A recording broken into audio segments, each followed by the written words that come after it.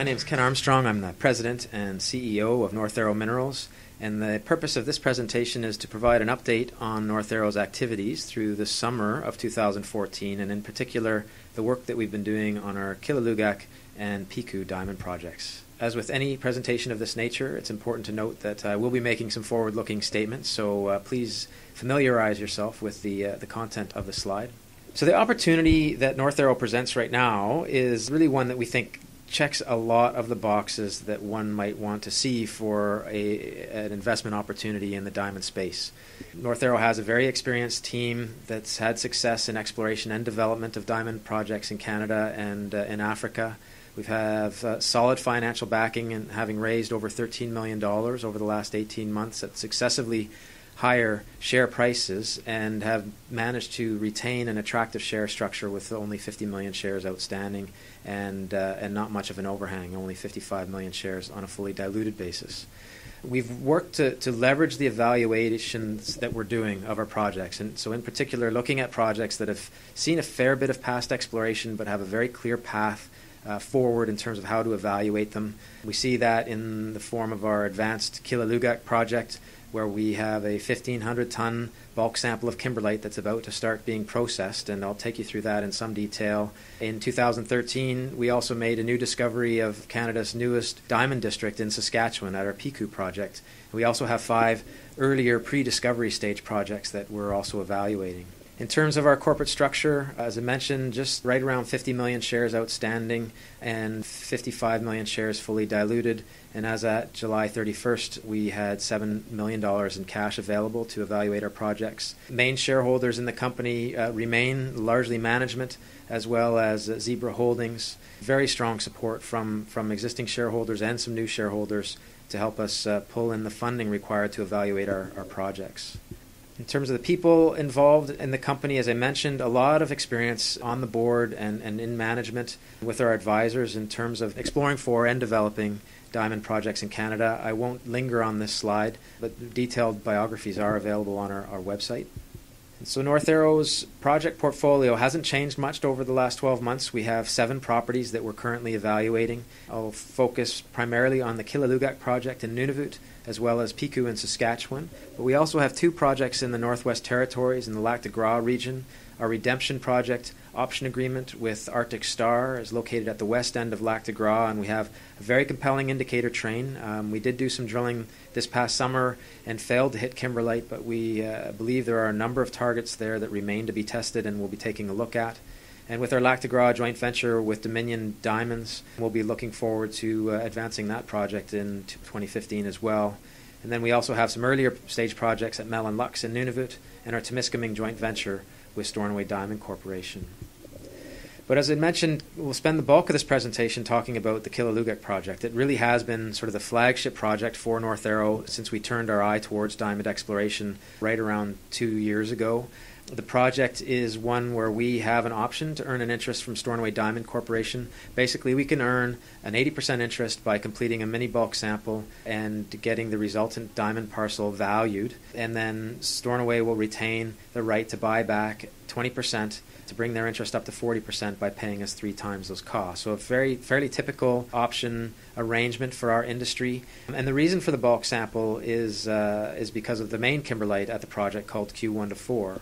Q1-4 is one of a number of kimberlites that were discovered by BHP in the area of Repulse Bay at the south end of the Melville Peninsula in Nunavut in the early 2000s. Subsequent to that discovery, Stornoway initially had an option and ultimately earned 100% interest in the project and completed some further work. And the bulk of that work was completed on the Q1-4 kimberlite, and it's rather unique and somewhat fortuitous because it's the largest of the kimberlites that's been discovered within the project area, and it's also the highest grade in terms of its diamond content. It also then happens to be the closest to the hamlet of Repulse Bay and to tidewater, and we think that's a very critical point when looking at and evaluating Q1-4 as a diamond prospect. Shortly after acquiring the option from Stornoway, North Arrow last spring restated an initial resource estimate that Stornoway had published for the Q1-4 kimberlite. That resource is really quite large. It sits at just under 49 million tons, grading just over a half carat per ton, essentially, for a contained diamond resource of 26 million carats. That takes the body down to about 205 meters depth. There, it remains open, and there's a target for further exploration that could see us add in the neighborhood of 14 to 16 million tons at a very similar grade down to 300 meters depth. So Q1-4 is a multi-phase kimberlite. 5 different phases have been defined in the body, and when looking at where we would collect our bulk sample from, we are collecting it from the A28 phase, which is the eastern limb of the body and is the portion of the kimberlite that's on land. And we have some comfort in collecting the sample there, largely based on the fact that the diamond grade throughout the body is very consistent, as are the characteristics of the diamonds in the current diamond parcel that we find throughout the Q1-4 kimberlite are also very consistent. And so at the current level of evaluation, we have some comfort that collecting the bulk sample from the A28 phase, where the kimberlite comes to surface on land, makes a lot of sense, and that we'll end up with a usable result. So we collected the bulk sample this year from 2 areas on the eastern limb of the Q1-4 kimberlite in the A28 phase, and they're represented by the red ovals on this map. The 2 green squares that you see are areas where Stornoway collected a little over 20 tons of kimberlite in 2006 and 2007, and that gave us confidence that we knew the kimberlite would come to surface in these areas, and that's why we zeroed in on this particular part of the kimberlite. Obviously, if the kimberlite's right at surface, it's easier to sample, and we'll be able to get it, and we're able to get it in a more cost-effective manner. So to collect the sample, we slung out a little mini excavator, stripped off the overburden, and filled 1-ton mega bags with kimberlite, and then slung those bags from the kimberlite to a laydown area near the hamlet of Repulse Bay. Overall, the project went very, very well, and we'll try and show you some of the logistics involved with that, just to give you a bit of a flavor on how it all went. This air photo just shows the area of the 2 pits, the central pit and the west pit, on July 13th. And so this is essentially the day before the sampling really started in earnest. And in that central pit area, you can see these 2 sort of windrows of material that have been pushed aside. That's the overburden that was pushed aside to expose the kimberlite. And then there's 2 cone-shaped piles, and that's the initial portion of the kimberlite that's been piled up and is ready to start filling bags. You can also see the area where we have silt fences, and the area of the 2007 sample pit where Stornoway with shovels collected 20 tons. On August the 13th, you can see the development that's happened in the 2 pit areas. This is the second last day of filling bags. So you can see how the trenches look with the filled mega bags, some of the very last ones before they were slung to town. You can just barely make out the excavator in there. So just to give an idea of what the size and extent of the ultimate trenches were. And really, as we mentioned, it all went very well. And so here's just a little video that I'll try and take you through. This should give you some idea of how we collected the sample. And in essence, the kimberlite, once we stripped off the overburden, it was quite easy to dig up. And this is shows the excavator ripping the kimberlite with a bucket and creating piles, getting them ready to fill the mega bags. Where the kimberlite got a bit harder, we used a frost pick, which really quite easily dug down into the kimberlite and was able to rip it up, and we were then able to fill the bags. The bags were set up on wooden cradles, just basically 2x4s that were screwed together. The bags were double bagged and with the aprons put over the edge of the cradles, and then the excavator was able to fill them. It was basically 6 1/3 to 6 1/2 scoops would equal about 2,000 pounds of kimberlite. And when the bags were full, the cradles would be removed, and the bags were then tied up with a security seal put on them and get ready for slinging. And the slinging would use the 4 outer loops of the outer bag, and at 2,000 pounds, it was kind of the perfect picking weight for the helicopter that we're using. In this shot, you can see the helicopter lifting off and taking the sample bag on its way for the 6-minute one-way flight to our laydown area in Repulse Bay. And here's how the bags would get put down on the ground in the laydown area, and then off the helicopter would go back to the pit. And we had perfect balance just about between the bags we were filling and our ability to sling them. And at the very end, we ended up with 1,688 bags.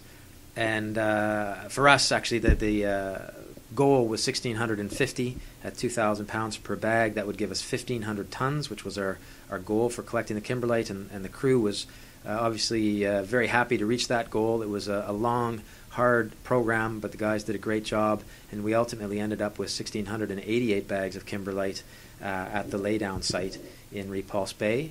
And the bags sat there in Repulse Bay waiting for the annual sea lift to come in. And so other thing I'd just like to point out, our budget was about $1.8 million to get the bags to this point, to the laydown, and we were basically able to accomplish that bang on budget.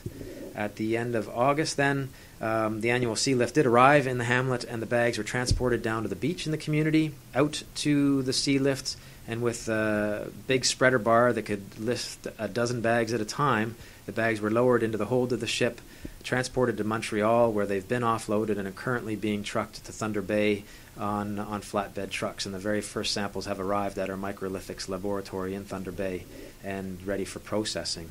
That processing is going to start in the first week of October, and we expect it'll run for a period of about 4 months.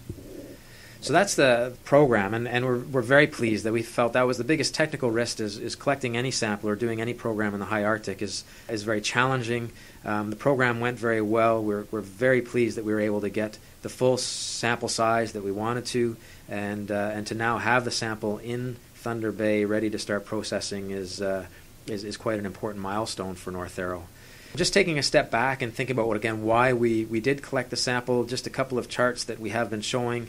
This one shows the compares the Q1 to 4 resource in terms of the carat inventory to other more advanced projects, as well as some of the existing mines and the inventories that they had when they went into production. And the key takeaway here, it is comparing apples to oranges a bit in terms of Q1 to 4 being an inferred level resource, and these more advanced projects certainly have more certainty in terms of their contained diamond inventory. But at 26 million carats, it's a good number of carats on a global scale for a deposit. It's a big diamond deposit. And similarly, at a half carat per ton, the grade is pretty good too. Not as high as some of the other Canadian deposits, but on a global scale, it's not a bad grade at all to have.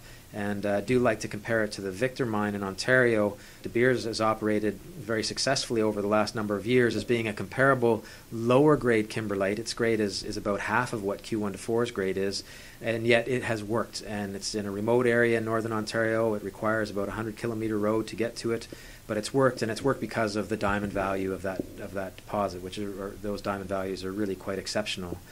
And so that leads us to that one aspect of Q1 to 4 that we don't have a great handle on yet, and is the purpose of the current bulk sample, and that's what value can we ascribe to the diamonds in Q1 to 4. Things that we do know about the current parcel of diamonds that have come from the work that BHP and Stornoway have completed is that the diamonds look pretty typical of Canadian production.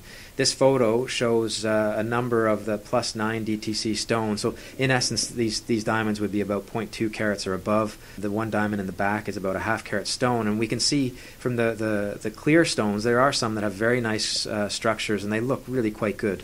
But there's just not enough of them right now for us to be able to assess the valuation of those sort of grainer and carater sized stones. And ideally, to do that, we need a parcel of about 500 carats. When we look at the valuation and think, is there any possibility for a sweetener, that's where we've been pointing out the fact that there is a population of yellow diamonds in the Q1 to 4 kimberlite, and we see a selection of them here in this photograph. And these yellows have been viewed by diamantaires who've indicated that yes, they're fully saturated stones, and if they were to carry on into the larger sizes, and if they were to have good crystal forms, they would be considered true yellow fancies, and if they're there, then have a very positive impact on the overall valuation of diamonds from Q1 to 4.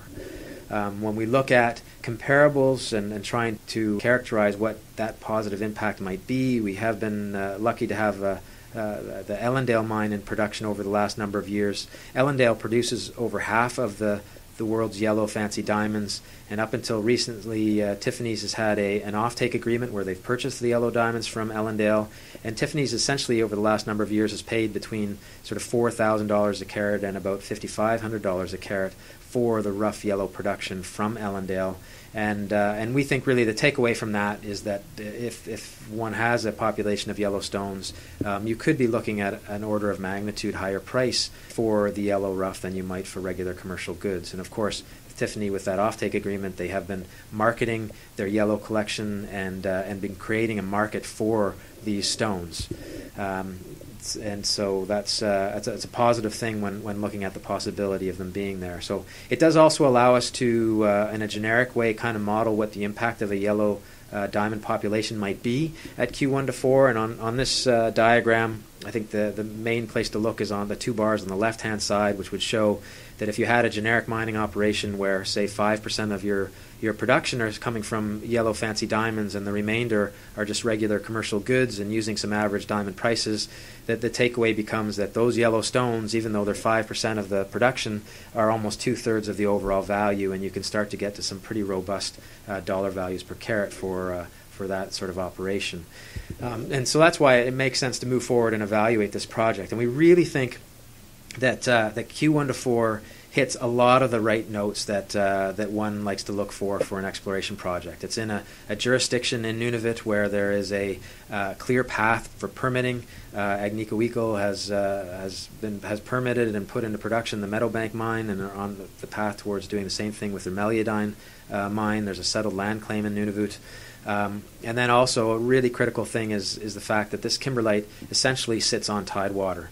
The photo on the right here shows the area last fall, before we collected our bulk sample, where the bulk sample was collected on the Q1-4 kimberlite. And if you can look closely in the background in the center of the slide on the water, that's right where the hamlet of Repulse Bay is, and you can actually see the annual sea lift when it was in at the community in early September of 2013. So we're right there, and there is a history of successful mine development in the high Arctic of Canada for deposits that are located on tidewater. And I think one can point out the Polaris mine and the old Nanisivik mines as examples of that.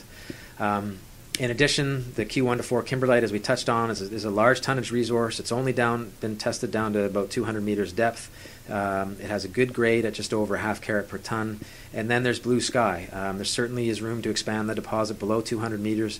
And then there's also another 15 kimberlite bodies in the project area that ultimately will require further evaluation as well.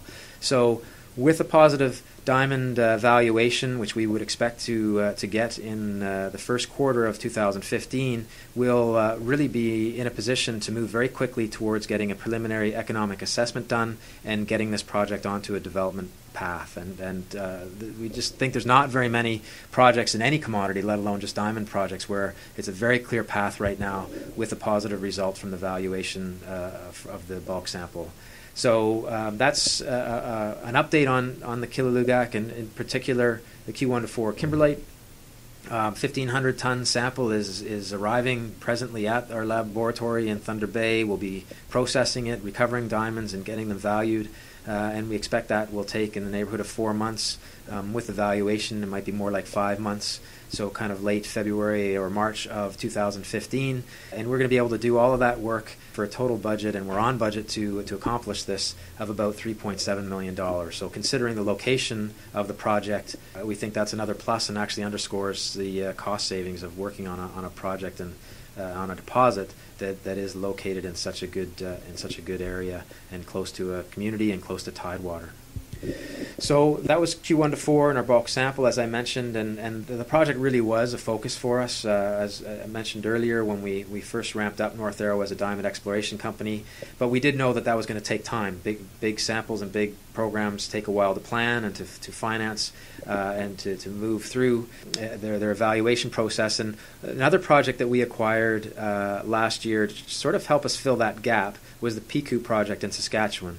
And it's proven to be very, very successful for us as well. It is presently a joint venture with our partner Stornoway Diamond Corporation. It's 80% to North Arrow and 20% to Stornoway on a participating basis. But last year, in June of 2013, North Arrow drilled 2 well-defined target areas that Stornoway had identified. We hit kimberlite in 9 out of 10 drill holes, and in one body called PK150, we recovered enough kimberlite to test for diamonds. And last fall and early November, we reported some initial diamond results that were really quite positive and show that this project is worth worth advancing. As a reminder of where it's located, it's about halfway between the community of L'Orange and the border of Saskatchewan and Manitoba. We're about 200 kilometers northeast of the Fort Alicorn kimberlites, so it's a totally new area where previously kimberlites were not known, and it does represent a new discovery.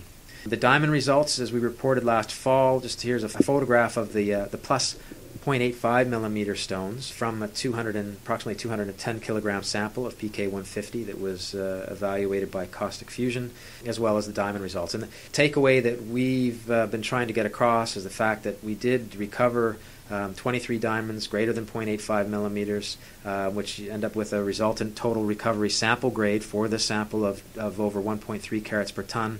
And it's a very, very positive result. The diamonds look very good, as you can see in this photograph. And the other way to sort of evaluate this data and compare it is a slide looking at the size frequency distribution of the microdiamond data set. And here's a plot showing the PK150 microdiamond results in red in comparison to the initial microdiamond results from the Kelvin kimberlite reported by Kennedy Diamonds in black, and in green is the initial microdiamond results from the CH6 kimberlite of the Qilalugaq project of Peregrine Diamonds. And so really still showing PK150 in comparison to these two projects, because they really do represent the two highest profile exploration plays in Canada. And in essence, on a diagram like this, what you want to see is a very flat line. The flatter it is, the better, because it means there's the potential for there to be coarser stones, because on the x-axis, as the diagram moves out to the right, you're getting out to coarser and coarser diamonds. And so in this case, it shows that there's a real potential that there could be some larger diamonds there. So in light of the positive result, one of the options obviously would be to go back and drill some more, but we have taken a bit more of a patient view, and that's because when we look at the development of the Pikoo Project, Stornoway initially identified these targets with a single till sample that had 2 pyrope grains in it. And they went and followed that up to find 2 target areas called the South Pikoo Train, Indicator Mineral Train, and the North Pikoo Trains. And it was these were the targets that North Arrow drilled in 2013 with 10 holes. As I mentioned earlier, we hit kimberlite in 9 of those drill holes, including the PK150 body at the head of the South Pikoo Indicator Train. These trains were defined by till sampling completed by Stornoway, but obviously once they zeroed in and knew that they were developing trains, that's where the bulk of the till sampling occurred. Although they started with a single till sample that had 2 pyropes, we can see on the eastern side of the property that there are a number of till samples that also have 1 or 2, or you can just tell by the size of the circles you see essentially the number of grains. And there's a number of positive samples out to the east, and they would not normally be considered to have been derived from where we know the kimberlites are located at North Pikoo and South Pikoo. So the joint venture decided to go back this summer, and rather than drill right away, to do more till sampling and see if we couldn't define some more indicator trains. So in June of 2014, we collected 440-odd till samples, and although the results are still coming back, what we do see so far is really a best case result. We are defining at least 2 and possibly up to 5 new indicator trains in the east and southern parts of the property, and this only represents about 60% of the results from the June program. We have gone back this fall, and late September and October now we're collecting another 120 or 150 or so till samples to really try and prove up these indicator trains, and our plan will then be to drill these new targets in the winter of 2015. We have a permit in hand, so we're already permitted to drill next winter, and we have felt that this is the prudent way to move forward. We really looked at the results from 2013 as a proof of concept, where we showed that in this area of Saskatchewan, if you're drilling well-defined indicator mineral targets, you can have a very good success rate with the drill, and that's why we didn't feel it made sense to rush back up and just start blindly drilling geophysical targets. Instead, we're going to combine this new till sampling data with our geophysical data sets, and ideally that will give us the best chance at success with the next round of drilling, because we already know that that these kimberlites can have some quite high diamond counts, and it all leads for us and for North Arrow to the first half of 2015 as being a very exciting time. We're going to be just finishing up the processing of the Q1 to 4 bulk sample, initially getting a sample grade results, ideally getting a look at what the diamonds might look like, but ultimately the most important piece of information to come out of that sample will be the valuation of the diamonds. And when we have that, it'll be giving us an indication of what the diamond value could be for the Q1 to 4 kimberlite, and if it's positive, as I mentioned, we could be rolling very quickly into preliminary economic assessment, and then ultimately getting onto the development track. And then also in the winter of 2015, we'll be drilling in Saskatchewan and ideally discovering more kimberlites at Pikoo and ideally more diamond-bearing kimberlites. And we will also be continuing with our evaluation of our projects in the Northwest Territories at Redemption and Lac de Gras. And we did do small programs on each of the Lux, Mel, and Temiskaming projects, and those results are also forthcoming. So there's a lot of news for us moving forward, and really importantly, North Arrow is funded to complete this work, and we should be in a good position to be able to report to the market some pretty exciting news in the early part of 2015. So that's a quick update on North Arrow and our activities through the summer of 2014. Thanks very much for listening, and here are our contact details if you have any further questions.